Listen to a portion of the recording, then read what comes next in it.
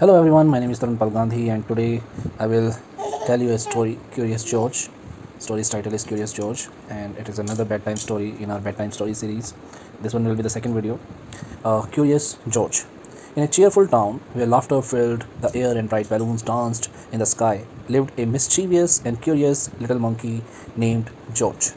With a twinkle in his eyes and a heart full of wonders, George was always eager to explore the world around him. But his most colorful adventure began when he discovered a magical paint set. One sunny morning, George spotted a paint set in the window of Mr. Piccadilly's store. His heart racing with excitement, he couldn't resist. With a joyful laugh, he scampered into the store, grabbed the paint set, and waved to Mr. Piccadilly. With the paint set clutched in his tiny hands, George dashed back home to the little apartment. He shared this apartment with a man who used to wear a yellow colored hat. He set up his paints and brushes on the small table. Ready to create a masterpiece, George dipped his brush into the paint and began to swirl it on the canvas. With a touch of blue, a burst of bubbles floated into the air. With a stroke of red, the paint brush transformed into a real apple. As George painted, he discovered magical surprises. Each color held unique powers, and his excitement grew.